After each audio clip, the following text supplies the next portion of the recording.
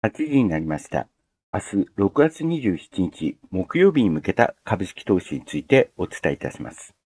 まずは概況。引け後に発表された有望 IR、その他の IR、本日の増配株、昨日発表された IR の値上がり率ランキング、本日のストップ高ストップ安、本日の値上がり率、値下がり率ランキング、明日反発期待の本日の急落銘柄、そろそろ反発期待の売られすぎ銘柄、反発を開始したかもしれない銘柄、新規上場スケジュール、株式分割スケジュール、決算スケジュール、配当関連情報、明日のデイトレ候補、需給が軽く上がりやすい銘柄、トピック、好業績銘柄で安くなった逆張り候補、上昇中の順張り候補、最後にリバトリ候補、空売り候補、本日のバッド IR の順でお伝えいたします。まずは概況です。ダウは下げ、ナスダックは上げ、日経は上げという展開になりました。ダウは299ドルの下げ、マイナス 0.76%、ナスダックは220ポイントの上げ、プラス 1.26%、日経は493円の上げ、プラス 1.26%、1ドルは159円77銭、引き続き159円台で推移しています。午後2時時点での東証プライムは、値上がりが873銘柄、値下がりが696銘柄、変わらずが76銘柄、上げがやや優勢な状況です。アメリカの方は発表された6月の消費者信頼感指数は 100.4 と前月 101.3 から低下したことと、主力株を持ち高調整の売りが出たことで、ダウは一時400ドルを超える下げ幅となりました。一方、前日の相場と正反対の動きで、売りが一巡したハイテク株を中心に買いが集まり、セールスフォースやマイクロソフトといったハイテク株が買われています。日本は今週に入って説明がつかない強さが続いている状態です。アメリカ国債10年ものの利回りは引き続き 4.2% 台で推移しています。日本の方は上昇し、再び1ドル 1% 台を突破いたしました。ドル円は引き続き159円台で推移しています。昨夜の エヌビディアは7ドル98セントの上げ、プラス 6.76%、大きく反発し、昨夜の急落を全戻ししています。昨夜のマイクロンテクノロジーは2ドル11セントの上げ、プラス 1.52%、反発し140ドル台を回復しています。業種別株価指数は上げがやや優勢な状況です。電気機器がプラス 1.40% の上げで値上がり率トップになっています。石油石炭がマイナス 1.02% の下げで値下がり率トップになっています。売買高ランキングは上げが優勢な状況となりました。引き続きディスコが強く、売買代金も2000億円を超えている状態です。レーザーテックと主役交代になりそうな状況になっています。半導体株は本日上げ下げまちまちとなりました。日立は上場来高値を更新しています。金利上昇にもかかわらず上げている株が多く、どこが買っているのか気味の悪い状態が続いています。経済スケジュールは今夜のマイクロンテクノロジーの決算と エヌビディアの株主総会、そして金曜日の PCE コアデフレーターが最も注目されるイベントです。新ニーサランキング、次回7月1日に更新する予定です。詳細はこちらの動画をご参照ください。次に引け後に発表された有望 IR です。まず Abalance。Abalanceはソーラーパネルの製造、販売を行う会社です。子会社東洋の合併によるナスダック上場が発表されました。こちらがホームページから持ってきたものです。当社子会社東洋は米国ナスダックに上場しているスパックであるブルーワールドアクイジションコーポレーションとの合併に向けた手続きを進めております。当社は本日開催された取締役会において本合併を承認することを決議しましたのでお知らせいたします。ナスダックの上場予定日は7月2日火曜日になっています。結構稼いだ銘柄ですので、あまり悪くは言いたくありませんが、アメリカ当局の風当たりが強くなったスパックであることや、前任の IR 担当役員がインサイダー取引で逮捕されるなど、厄介なお家事情もあり、以前から注視されていた内容です。本日の株価は1307円。出来高は23万株です。この23万株の6倍くらいですが、150万株の信用概算がある状況です。1年の株価の動きは6月20日に1225円ですので、ここが最安値です。一方、1月4日に3295円ですので、ここら辺の位置です。直近はこのように25日線に頭を押さえられた下げトレンドでの今回の IR です。配当はありませんが、株価はやや割安で稼ぐ力も高い状態になっています。信用買いが多いという点はご注意ください。次に大阪有機化学工業です。大阪有機化学工業はエステル化成品のメーカーです。今期計上を 13% 上方修正、配当も6円増額という発表がなされました。24年11月期の連結計上利益を従来予想の39億円から44億円に 12.8% 上方修正し、増益率が 0.6% 増から 13.5% 増に拡大する見通しとなった。同時に12月から5月期、上期の連結計上利益も従来予想の15億円から 19.5 億円に 30.0% 上方修正し、減益率が 27.7% 減から 6.0% 減に縮小する見通しとなった。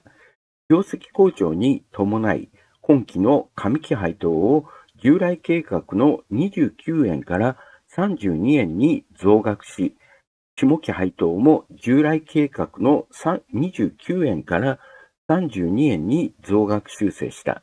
年間配当は64円となる。今回の要因としては、ディスプレイ用の粘着剤向けや、あるいは UV インクジェット用のインク向けの販売が大幅に増加したとなっています。本日の株価は3585円。出来高は5万2000株です。この5万2000株より若干少ないですが、3万8000株の信用概算がある状況です。1年の株価の動きは1月18日に2519円でしたので、ここら辺の位置です。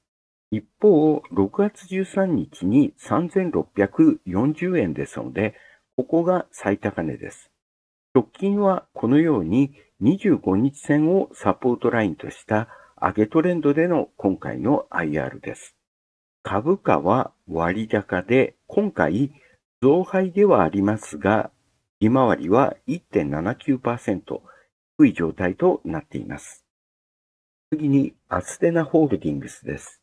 アステナホールディングスは医薬品とファインケミカルの商社です。旧いわきです。今期計上を1点、17% 増益に上方修正という発表がなされました。24年11月期の連結計上利益を従来予想の 11.5 億円から16億円に 39.1% 上方修正し、一転して 17.4% 増益見通しとなった。同時に12月から5月期、上期の連結経常利益も従来予想の6億円から 11.8 億円に 96.7% 上方修正し、増益率が 2.1 倍から 4.2 倍に拡大する見通しとなった。今回の要因としては、薬価改定による利益伸長となっています。本日の株価は532円、出来高は19万株です。この19万株の 1.5 倍くらいですが、27万株の信用概算がある状況です。1年の株価の動きは2月15日に461円ですので、ここら辺の位置です。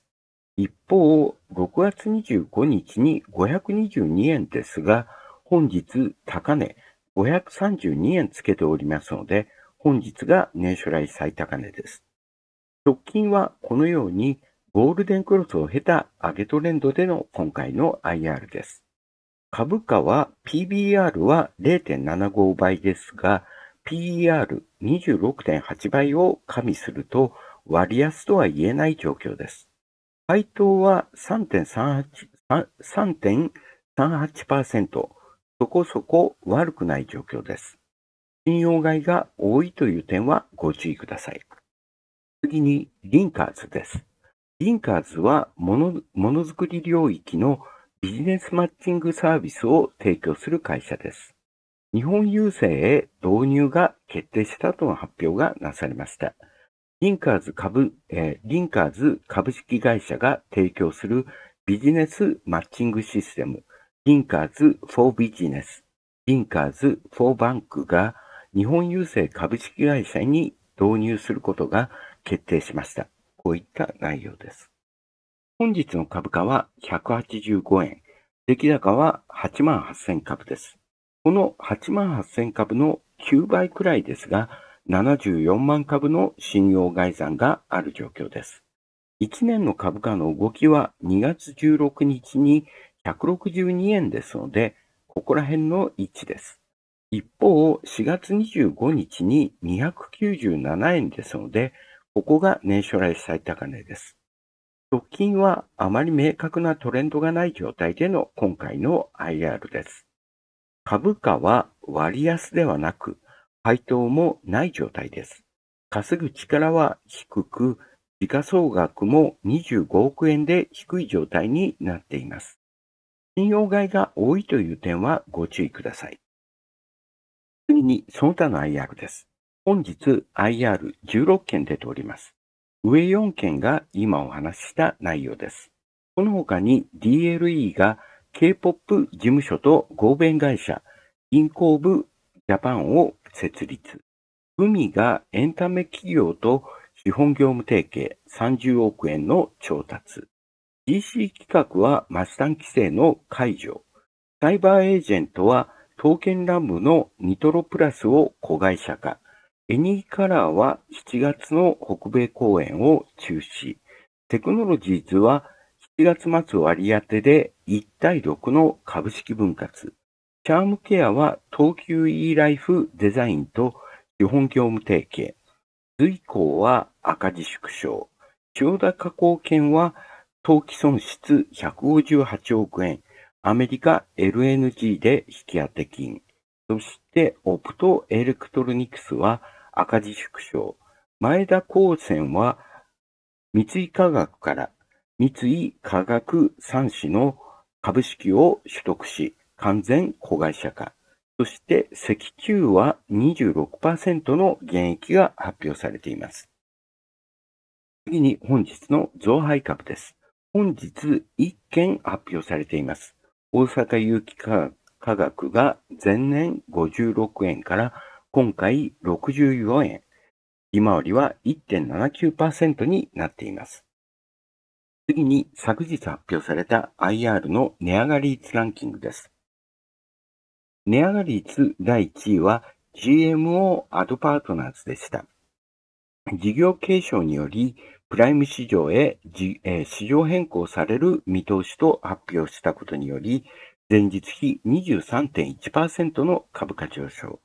本日、よりからストップ高でしたので、より引け値の差はありません。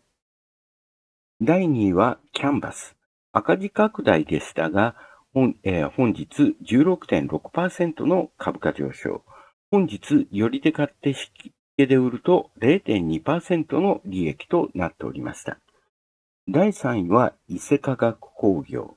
増産規制の解除を発表したことにより、前日比 16.5% の株価上昇。本日、寄りで買って引きで売ると 15.2% の利益となっておりました。4位以下ご覧の結果となっております。次に本日のストップ高とストップ安です。本日ストップ高8件出ております。コーディア・セラビューティクス、そしてウルブスハンド、ポストプライムは5日連続、キャンバス、サンバイオは3日連続、GMO アドパートナーズ、アメカズ太陽、AHC グループも5日連続。このうち、コーディアセラピューティクスとウルブズハンド、ポストプライムは直近の IPO です。サンバイオはアクーゴの報道に対する IR です。キャンバスは赤字拡大での悪抜けと臨床試験の準備を発表したことによるものです。GMO アドパートナーズは、事業継承によりプライム市場へ変更される見通しと発表したことによるものです。本日、ストップ安はありませんでした。次に本日の値上がり率、値下がり率ランキングです。値上がり率第1位はコーディアセラピューティクスでした。前日比 31.9% の株価上昇。第2位はウルブズハンド。前日比 28.6% の株価上昇。第3位は GMO アドパートナーズ。前日比 23.1% の株価上昇。値下がりの方は第1位が大東リミテッド。前日比マイナス 12.6% の株価下落。第2位はブックオフ。前日比マイナス 10.4% の株価下落。第3位はグッドスピード。前日比マイナス 10.0% の株価下落でした。次に明日反発期待の本日の急落銘柄。本日ブックオフが前日比マイナス 10.40% の急落。そしてスギホールディングスがマイナス 7.73% の急落。本日年初来安値になっています。そしてジャパンエンジンはマイナス 6.91% の急落となっています。もちろん続落する可能性もあります。まずブックオフですが、昨日もお話ししましたが、架空の売上報道により、本日窓を開けてこのような急落となり、マイナス 10.40% の急落となっています。そしてスギホールディングス。第1クォーターの経常は 10% 増益という発表でしたが、このように窓を開けて急落となり、マイナス 7.73% の急落となっています。これについては後ほどお話しいたします。そしてジャパンエンジン。特に下げの理由は見当たりませんでしたが、このように陰線となり、マイナス 6.91% の下げとなっています。次にそろそろ反発期待の売らすぎ銘柄。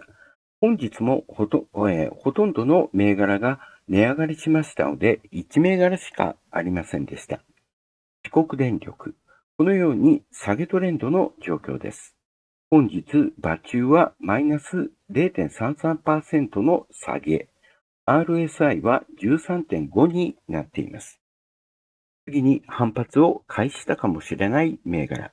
本日は該当ありませんでした。次に新規上場スケジュールです。6月だいぶ進んできています。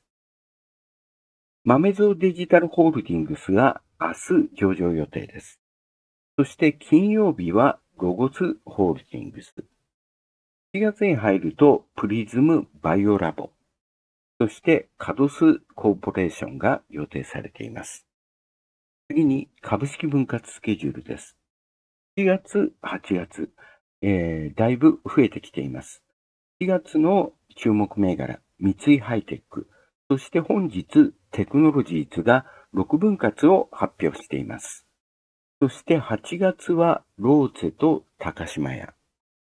9月はかなり数が多くて、石油資源開発、マクニカ、デクセリアルズ、ジャパンエンジン、ソニー、アズビル、浜松ホテニクス、日東電工、岩谷産業、三井住友フィナンシャルグループ、日本取引所グループ、ソフトバンク、以上が注目の銘柄です。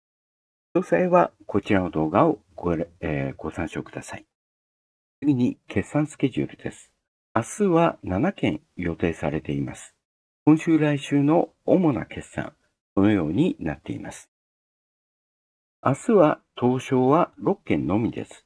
すべて引け後の発表で、平和堂、ハローズ、大桑、フィードフォース、長井レーベン、そして銚子丸。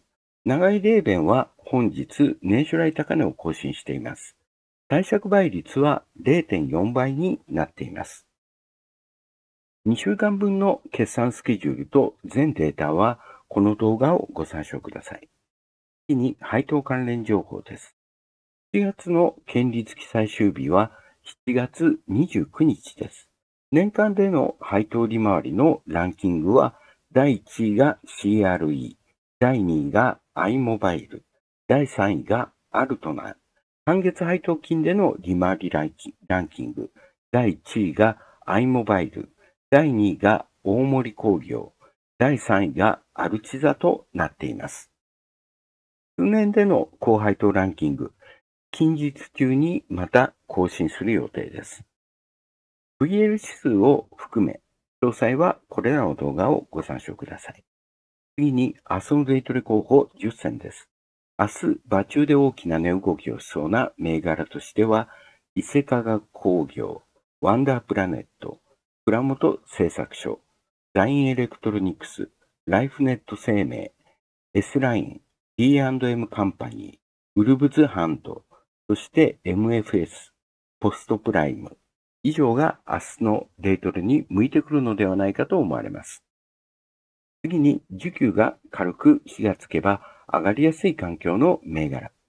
こちら次回7月2日更新の予定です。次にトピックです。本日、ANYCOLOR、千代田加工建設、キオクシアについてお話しいたします。まず、千代田加工建設。こちらは先ほど16時55分に発表されたロイターの記事です。24年3月期は当期損失158億円。アメリカ LNG で引き当て金。千代田加工建設は26日、24年3月期の当期損失が158億円になったと発表した。アメリカテキサス州の天然ガスプロジェクトを共同遂行する会社がアメリカ連邦破産法第11条を申請したことから、同計画に関して370億円の引き当て金を積んだため、従来は180億円の当期利益を見込んでいた。これに伴う顧客との協議が継続していることから、25年3月期の業績予想は現時点で開示していない。こういった記事です。こちらが3ヶ月のチャートです。すでに昨日一報を発表していたため、本日すでに大幅な下げとなっています。本日はマイナス 3.50% の下げ。そしてANYCOLOR。こちらは本日場中13時55分に発表された記事です。2時3時が初の北米ライブとなる予定だったアニメエクスポ2024での公演が中止に。長い記事ですので抜粋いたします。公演中止の理由を2時3時は昨今の状況によりファンの皆様や弊社所属ライバーにとって忘れられない体験となるような環境を整えることが非常に困難であると判明したと説明。日本国内でも人気の高い加納さんと勝陽さんのちょっと読めないです。ユニットである黒ノワールの出演が予定されていた。こういった状況でした。3ヶ月チャート、このように大きな衝撃は受けていない状態です。本日場中はプラス 0.83% の上げ。そしてキオクシア。こちらは先ほど17時30分にロイターから出た記事です。キオクシア、各東証へ予備申請。10月末上場の方針固める。半導体メモリー大手のキオクシアホールディングスが近く東京証券取引所に上場の予備申請をし、10月末の IPO を目指す方針を固めた。資金調達に向け、上場の可能性を検討してきたが、半導体市況の回復で業績が急速に好転し、実現可能と判断した。事業に詳しい関係者2人が明らかにした。関係者らによると、キオクシアは8月末に本申請し、10月末の上場を目指す。期日に間に合わせるため、通常の IPO より急ピッチで準備を進めており、進捗によっては12月にずれ込む可能性がある。三菱 UFJ、モルガン・スタンレー証券と野村証券が東証への上場を支援している。こういった状況です。次に、好業績銘柄の逆張り候補、順張り候補。今日の気になるチャート。本日は下げて安くなっている株、反転狙いの逆張り向けとして、杉ホールディングス。こちらはプライム市場の銘柄です。そして上げてる株、トレンドに乗る順張り向けとして、石原ケミカル。こちらもプライム市場の銘柄です。まず、杉ホールディングス。杉ホールディングスはご存知の通り、中部、関西、関東を中心に処方箋対応の調剤併設型ドラッグストア、杉薬局とジャパンの1718店舗を運営する会社です。メドピア、日本ホスピスと資本業務提携しています。こちらが3月からの株価の推移です。3月末から下げ始め、上値を切り下げる展開になっています。昨日の決算でこのようにさらに急落し、3月29日の2616円から 20% 下げている状態です。売上と営業利益の推移は、売上、そして利益、ともにきれいに伸びており、2期連続で最高益を見込む好業績状態となっています。配当はおおむね順調に伸びており、現在の利回りは 1.6% 前後となっています。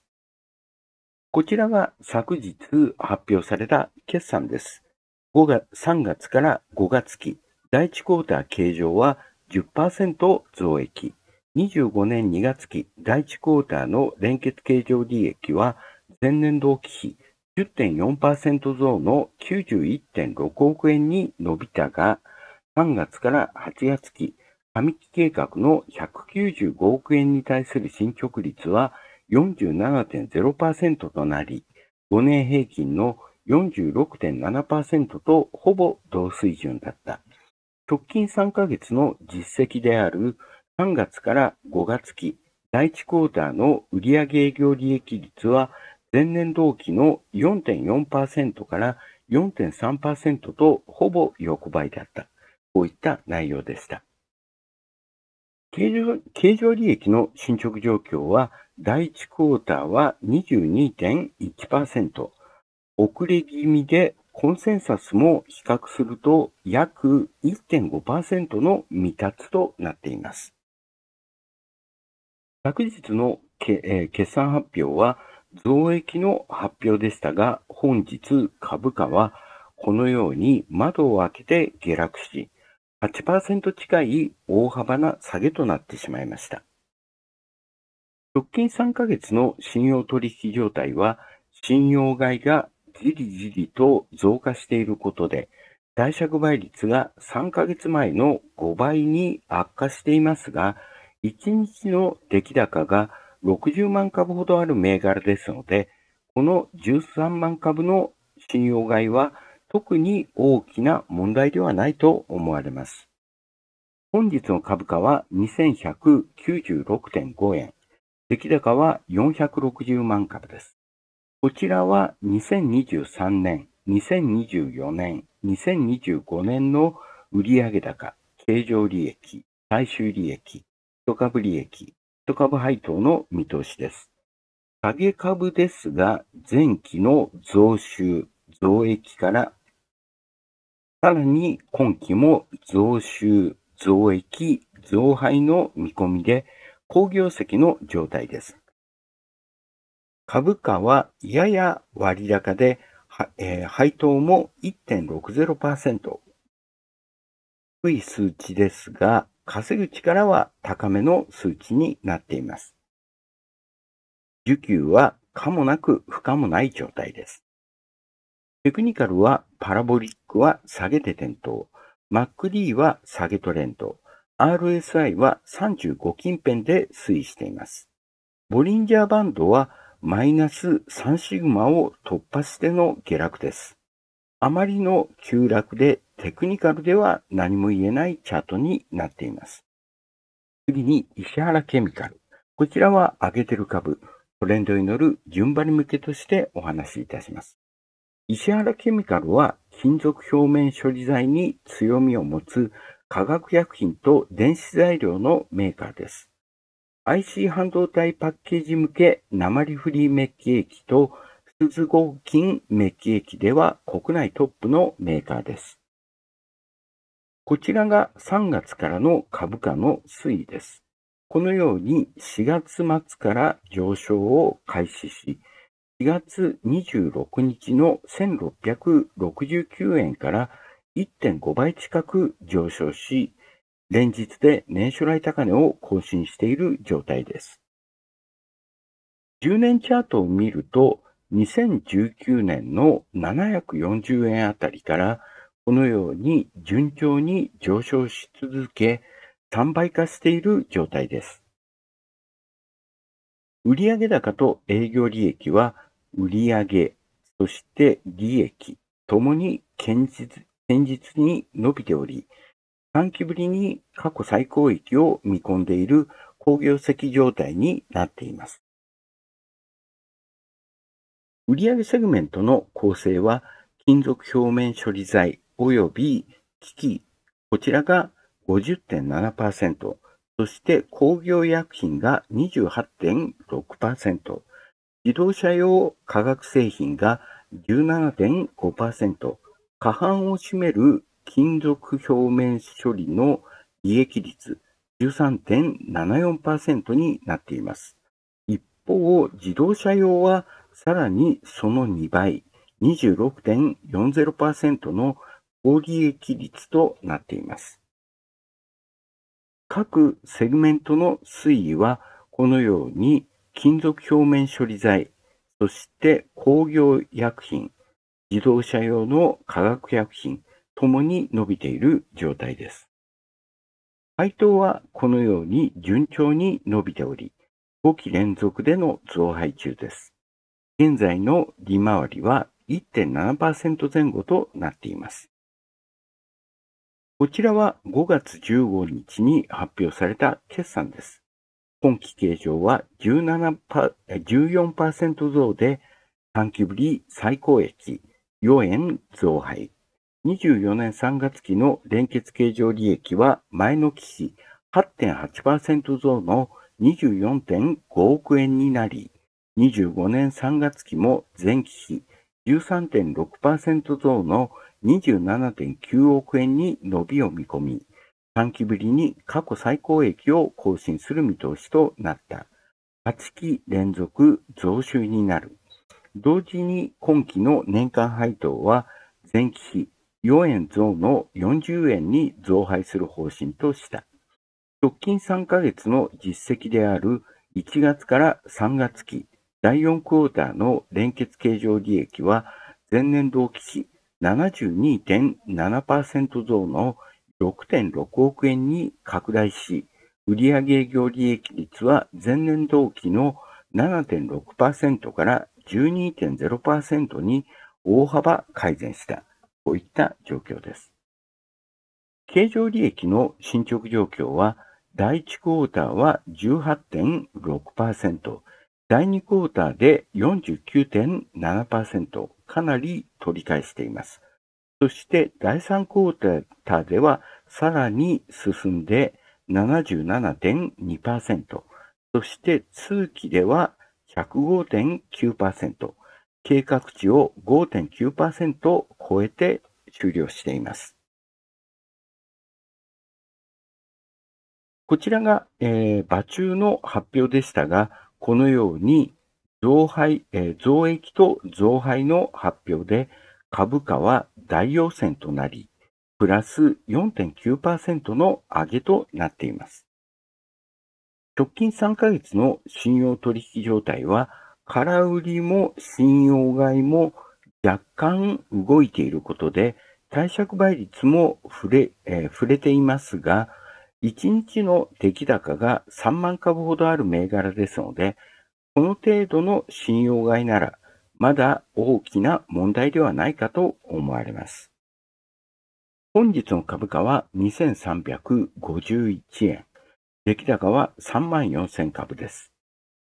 こちらは3ヶ月の業績見通しですが、前期の増収、増益、増配から、さらに今期も増収、増益、増配の見通しで、好業績の状態となっています。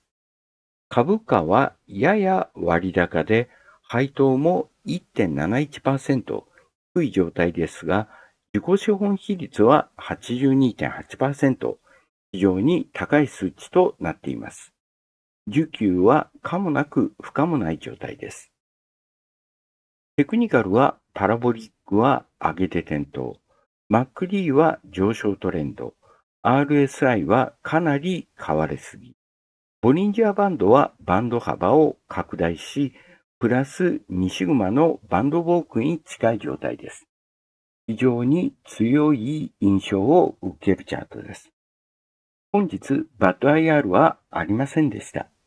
明日に向けた株式投資についてお伝えいたしました。高評価、チャンネル登録いただけるととても嬉しいです。よろしくお願いいたします。